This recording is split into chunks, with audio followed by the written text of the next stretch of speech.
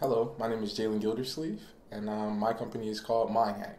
And MindHak is created to facilitate people learning self-compassion, emotional intelligence, and stoicism in an app using the newest technologies of artificial intelligence and machine learning.